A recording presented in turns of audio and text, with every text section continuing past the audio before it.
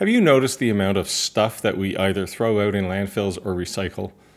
Well, I'm not what I would consider a tree hugger by any means, but I do like to look at things that I'd otherwise discard and wonder if there was something else I could do with them. If this sounds like you, then stick around and I'll show you a very simple 3D printed design that allowed me to do some upcycling. And if you enjoy this video, please like and subscribe so I can help continue to inspire you to make your world.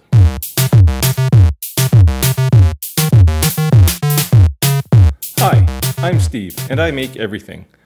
The other day, somebody gave me a bunch of these jars. These are actually, they had yogurt or something in them. And I looked at them and thought, well, there's a really nice lip on the side, and I could use these for spices or something else, if only they had a lid. So in this video, which should be fairly short, I'll show you how to create a very simple lid for this kind of jar that snaps on and seals pretty tightly. The first thing we need to do, though, is take a few measurements.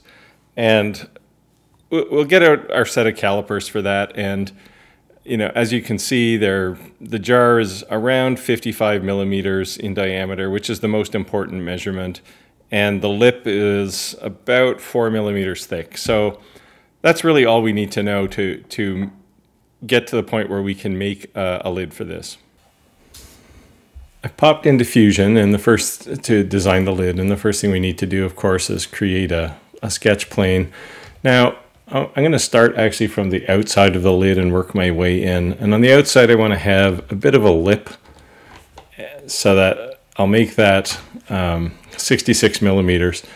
And just to make it easy to pop on and off, I'll add just a little ellipse here just to make it easy for somebody to get their finger on it. And it's actually almost a circle, so we'll make it a little smaller. And we'll want to put that right down on the center line.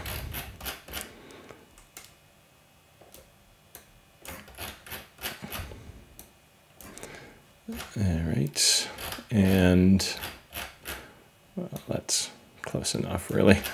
Okay, and let's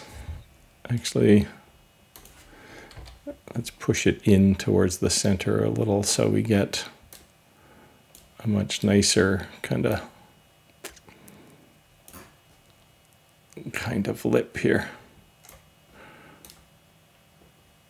We want our thumb to be about that big, so let's just make sure these things touch the edge there.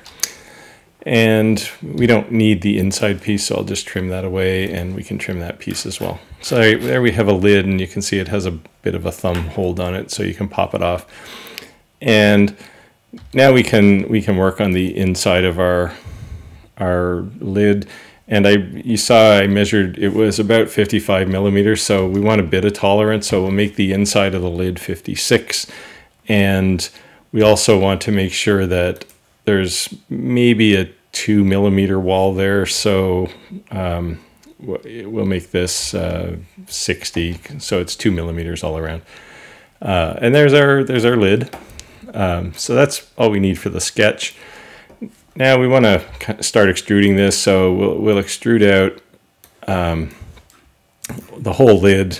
Again, maybe 2 millimeters, and you can see it's got a bit of thickness to it. And now the centerpiece, where we're going to have the piece that actually holds the lid. And sorry, let's accept that. And now we'll extrude to make the walls the rim of the lid. And let me turn on sketch here. And again, we'll extrude that, and from the top of the lid to the bottom of the ring, it'll be maybe 6 millimeters, and you can see that's a cut, so we'll make it a joint. And there you can kind of see the inside of our lid if I accept this, and you can see it's starting to look a bit like a lid. Now, the one thing we want to do to make it snap on, we need to put a bit of an oval or a circle around the top here, so that there's a bit of tension when it goes on. So we'll create a new sketch right on top of the ring, And in there, what we're going to do is put a pipe in here. So we'll make this, we want it to be slightly inside of center, and we'll make that 57.5 millimeters. And what we're going to do on that line is we're going to create a pipe, and so we'll create a pipe on that line, and we'll make the pipe 2 1/4 is actually fine. And you can see it kind of comes out to the, actually let's make it just slightly larger, maybe 2.35, 2.45, okay. So you can see it comes right out to the edge of the outer part of the lip, but on the inside, and here if I put a, if I create an inspection line and we put a section in here and we look at this, you can actually see there's just a little bit of a dimple kind of hanging out onto the inside of the lid, and that's just enough that it should make it snap on, and we can get rid of that. So that's pretty much our lid. We can do a couple things here to make it a little more functional. Here where there's an overhang, we can put just a bit of a fillet in there, 1.5 or even 2 should be fine.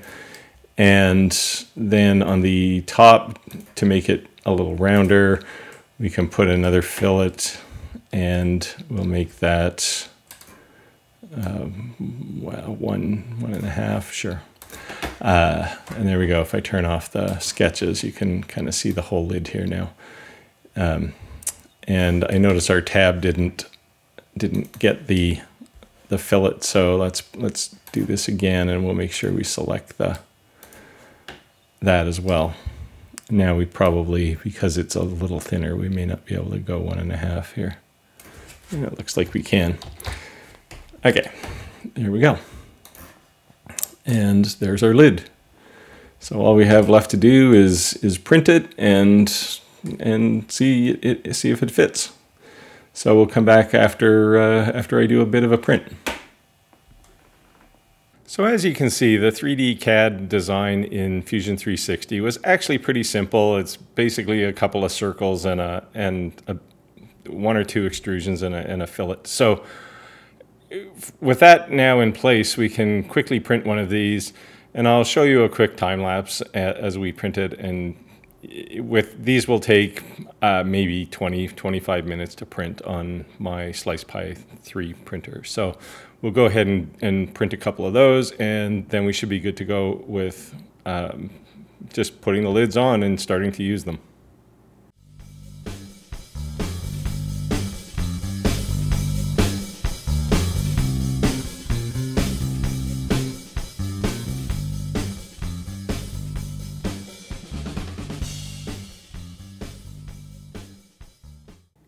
So with our printing done, we can now try these on the jars.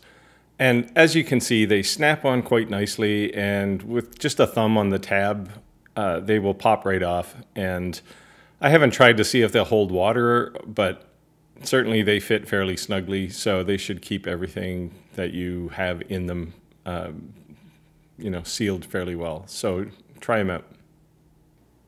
So there you have our very easy project to upcycle some old jars that otherwise would have ended up in landfill or using extra energy in recycling to manufacture them into something else.